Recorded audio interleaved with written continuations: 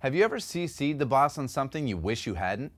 Have you ever posted an office holiday party pic that you probably shouldn't have? There's more to office etiquette than you think. We'll tell you more right after the cut.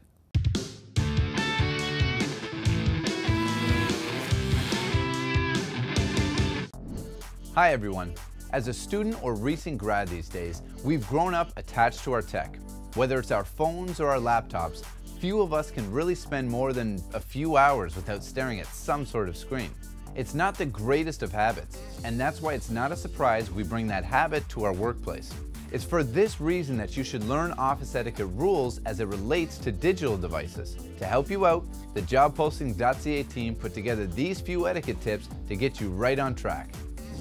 First up is managing your mobile devices. Recent research studies are finding that they're becoming the leading cause of workplace distractions. For example, workplace etiquette issues happen when the ringer is so loud that all your office neighbors hear it, or when you take a personal call at your desk, or when you send sensitive info via text. In general, try to find ways to limit your smartphone use while at the office. This can mean turning off your phone notifications or turning off your phone entirely when you're at your desk. Next is dealing with email. The thing is, writing an effective email needs way more attention than people think.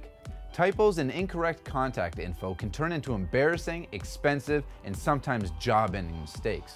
The thing is, most of you know how to write a proper email. It's just that we send so many sometimes that we can lose focus and royally mess up. That's why it's always a good idea to invest in a spelling and grammar checking software like Grammarly to help you catch any obvious mistakes. And when you're emailing a client or anyone above you in office rank, always give yourself some extra time to re-edit your email and make sure the tone is professional. Finally, the last piece of office etiquette we'll cover are video meetings. These types of meetings are becoming way more common, especially as more business is done globally and as more businesses allow their employees to work from home. The trick is, if you're going to use video conference tech, then you better learn how to use them well, especially how to troubleshoot last-minute tech issues. You never want to be late to a meeting with your boss or a client because you forgot to check whether your equipment worked before the meeting time. Also, when doing video meetings, be sure to dress fully, as if you were in the office. And if you're hosting the virtual meeting, then learn to be a killer host. That means introducing participants, listening, and not interrupting others. Thanks so much for watching this Jobpostings.ca Job Hunt video. Be sure to leave a comment below to tell us what you thought about today's career tips. Maybe you have a couple of your own that you'd like to share.